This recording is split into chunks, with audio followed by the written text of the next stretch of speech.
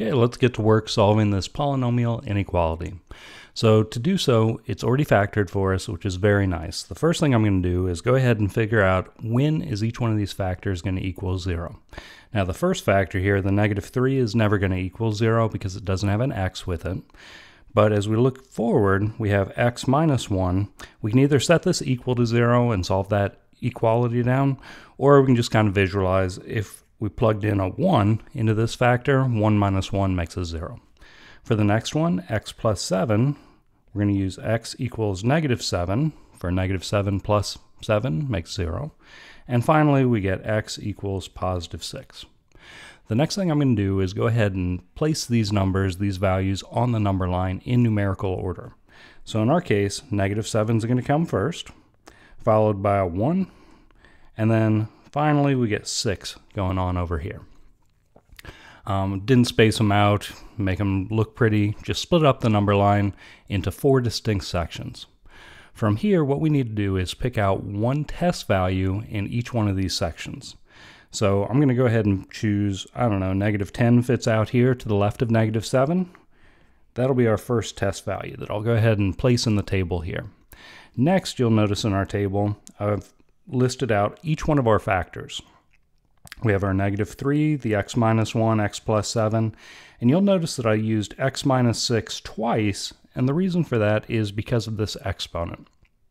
That exponent means that we have 2 copies of that factor multiplied together. So I went ahead and listed it out. There are other ways to accomplish the same goal, but I think for simplicity's sake, let's go ahead and treat it this way. Next, what we're going to do is go ahead and plug in our test value, that -10, to each one of these factors, and all we care about is, does the outcome turn out being positive or negative?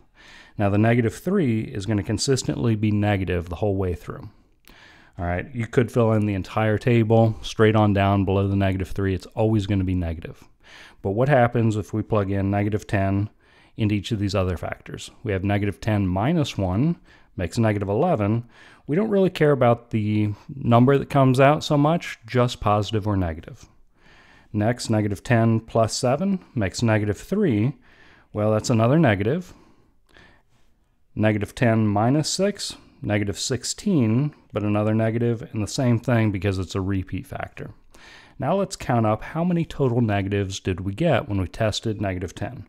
Well, 1, 2, 3, 4, 5. So 5 total negatives.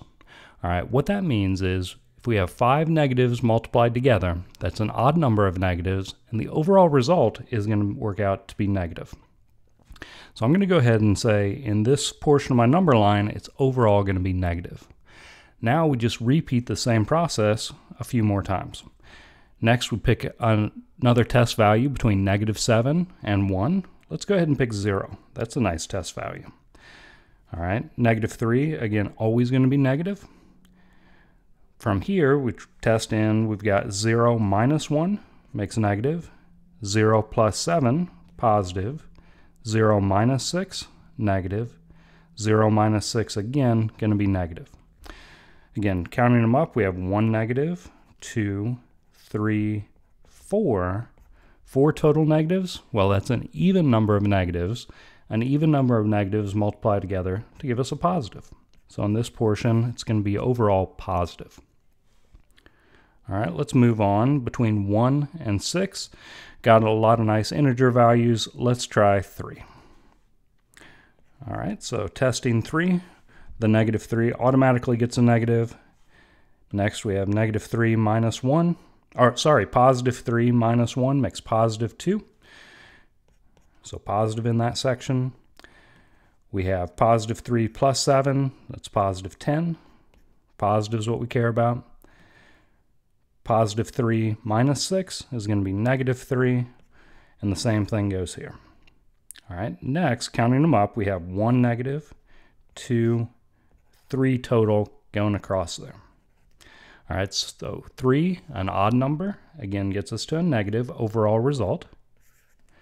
And then one more test value. Let's pick anything to the right of 6. Let's go 10. Any value you pick in these portions of the number line should give you the overall same exact positive or negative result. So negative 3 is a factor, automatically negative. Then let's test. We have positive 10 minus 1 makes positive 9. So positive 10 plus 7, positive 17. Positive 10 minus 6, positive 4. And the same thing in that last one, because it's the same exact factor. Now counting up our total number of negatives, we have 1 in this section. Well, 1 negative multiplied by a bunch of positives is overall going to be a negative result. All right, now's the point where we haven't even cared about whether we were looking for positive portions or negative portions of our number line at all. So now let's take a look at our sign. The sign turns out to be less than 0. So if we're trying to look at values that are going to overall be less than 0, we should be looking for our negative values on the number line.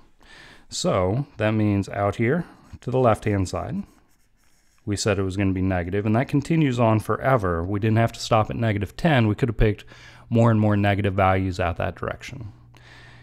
It goes between 1 and 6, this portion of the number line where we tested our 3, and it also goes to the right off forever in that direction, so I'll include an arrow.